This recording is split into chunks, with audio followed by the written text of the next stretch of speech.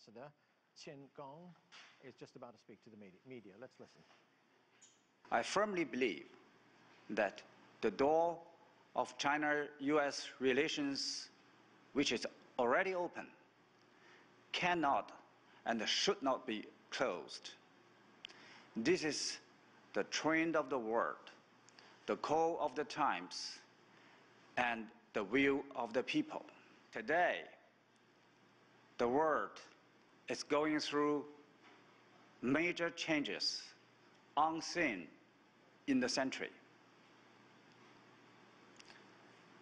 China and the United States, the two big countries which are different in history, culture, social systems, and the development stage, are entering into a new round of mutual exploration, understanding, and adaptation, trying to find a way to get along with each other in the new era. The China-US relationship has come to a new critical juncture, facing not only many difficulties and challenges, but also great opportunities and potentials. How this important relationship will be headed to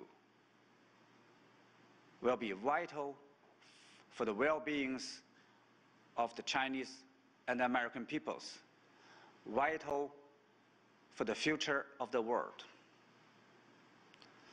What the two peoples and the international community hope for is a sound, healthy, growing China-US relationship.